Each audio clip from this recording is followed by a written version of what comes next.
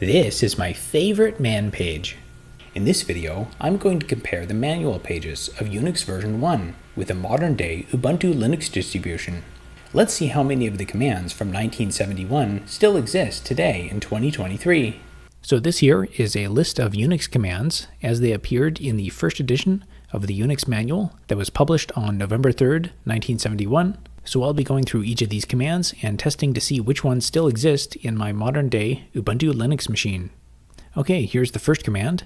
So it looks like the AR command does still exist, and it looks like it still has the same purpose as it did back in 1971. And I can actually say that I have used this command before to create libraries. Next up is the AS command, and the original purpose was an assembler, and it looks like that is still the case here. The next command is just the letter B for the B programming language, the predecessor to the C programming language.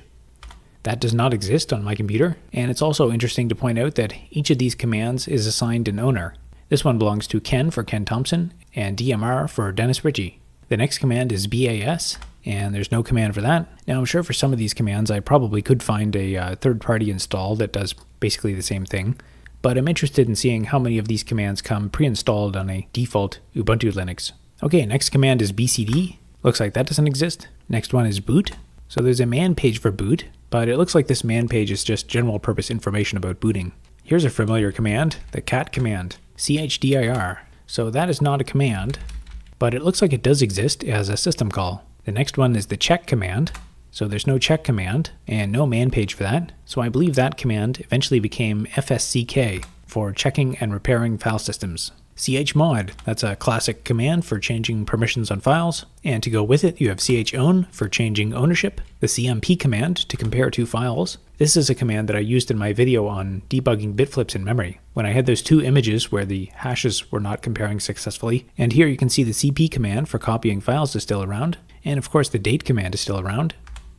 The next one is the db command. So if I do man db, I get into this documentation, which does not look at all related. I would assume that the modern equivalent of this is probably the gdb command, which is quite useful for debugging applications. You can do all sorts of interesting things with gdb, like attach to a running process and view source code offsets if symbols are available. The next command is db-ppt for dump binary paper tape, so it's not a big surprise that that's not around anymore. There's probably not a lot of hardware to go with it. The next one is the dc command, which is some kind of calculator. And once again, this command is still around. And if you're a system administrator, you're familiar with the next command, which is the df command. 50 years later, and these commands are still getting a lot of use. The next one is the dsw command. So it looks like the dsw command has been lost to history. The manual has an interesting note about this one. Its etymology is amusing, but the name is nonetheless ill-advised. I'm not sure what this means, but there's probably some interesting backstory on this command. So curiosity got the better of me, and I ended up doing a bit more research on the dsw command.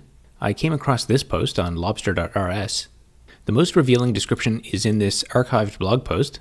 In this blog post, it looks like this person was doing the same thing that I was. They were just browsing through old Unix manuals when they came across the dsw command and noticed the same comment that I did.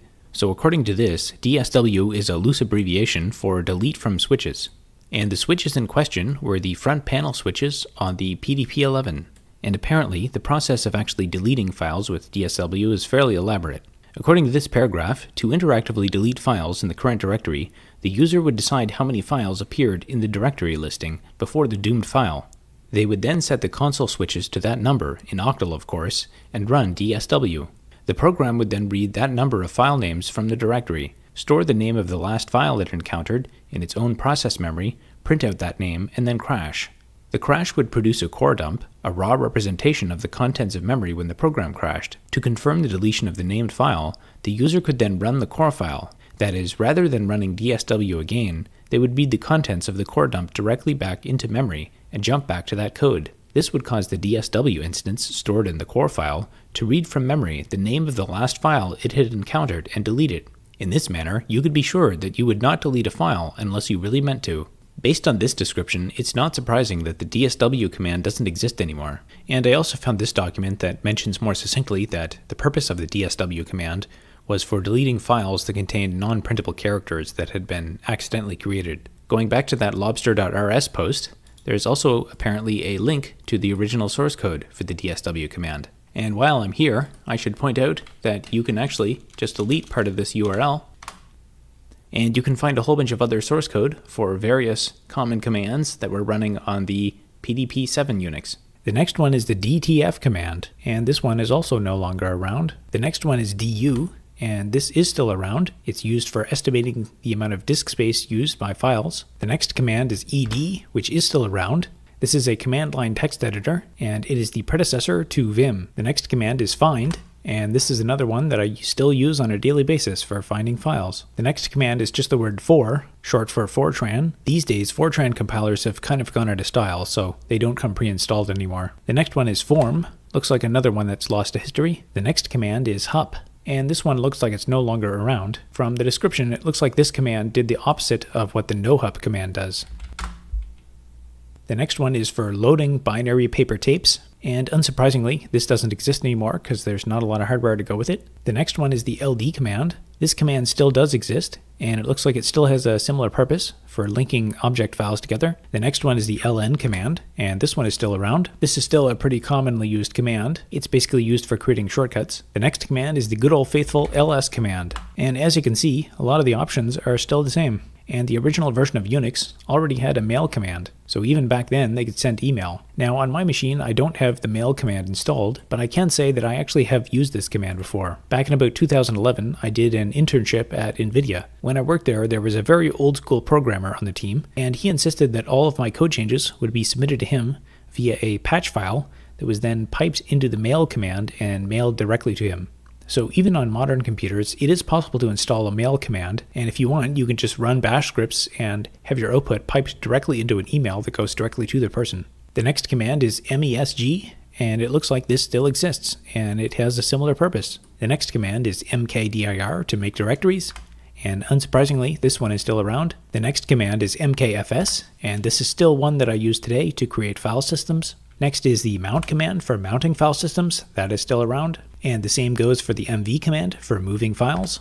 Next is the NM command, and this one is for listing the symbols from object files. The OD command for dumping files in Octal, that's still around, as is the PR command for formatting files so that they're suitable for printing. The RU command for rewinding tapes is no longer around. For anyone who does industrial scale backups, there probably still is a use case for this, so maybe there's a package somewhere that actually includes this command. The same thing goes for the RKD command, and the RKF command, and the RKL command. Here's another familiar command again, the RM command for deleting files, and the rmdir command as well, and it looks like the roff command is no longer around. The same thing goes for the sdate command. The sh command is still around. The good old trusty sh command is found at this location, and as you can see here, it's usually symlinked to another shell. The stat command is another one that's still around.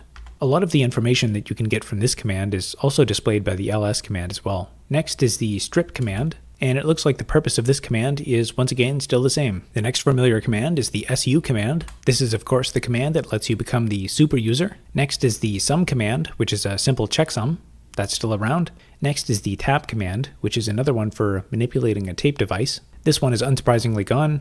Next is the TM command for providing time information. This one no longer exists as a command, but there is a man page for it, and I think this here is referring to a C structure called TM, probably in libc. Next is the TTY command. This still exists and does the same thing. The next is the type command, and this one no longer exists, but there is a bash shell built-in command called type. You can use this command to get some feedback about what exactly a command is.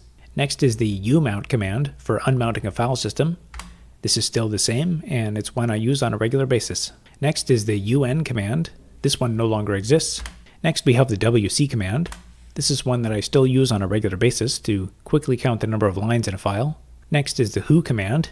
This one still exists, and it does the same thing, but now that we have container software and a lot of cloud virtualization, it's not very useful anymore. And next is the write command, which still exists and has the same purpose. So that takes us to the end of the list of commands from the table of contents. But as you can see, there's still a number of system calls and then user-maintained programs. And I won't go through all of these, but I will point out that a few of these system calls are now commands on a modern-day machine. So here is exec, and that is a command. Here is exit, which is a command. Here is link, which is a command. And stty, which is a command. And one more that's easy to miss is the sort command, which is found in the user-maintained program section.